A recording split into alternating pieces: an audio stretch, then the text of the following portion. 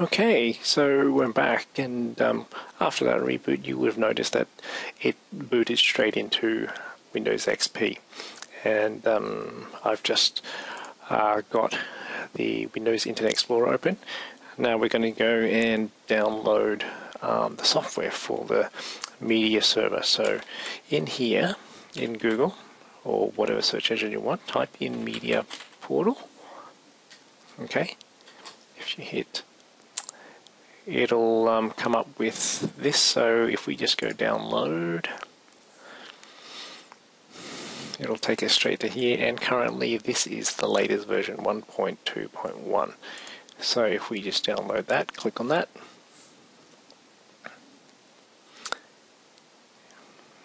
just give it a few seconds and it will start downloading.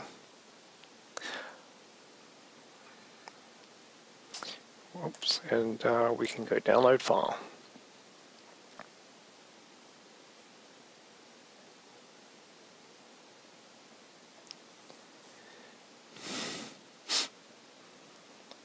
So you click save and save it wherever you want. I've already installed it, so I've already got it downloaded, so I'm not going to save this. You can close all that up. A couple of other things while we're here we want to download is if you go to the download there and then go plugins and skins.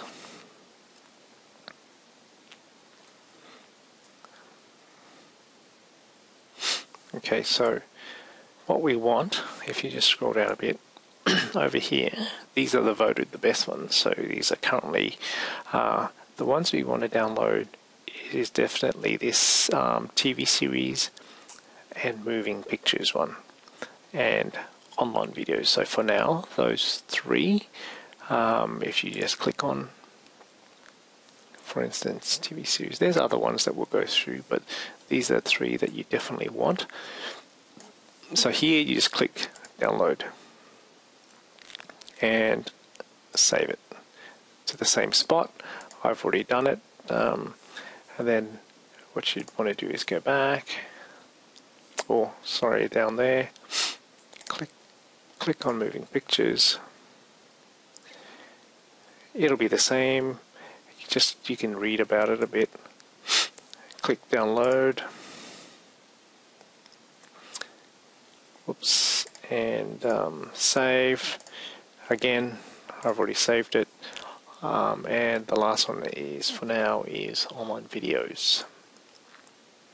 So for now, they're definitely the three that you definitely want. Go ahead and download them, and then we'll come right back and we'll go through the installation and configuration of MediaPortal itself.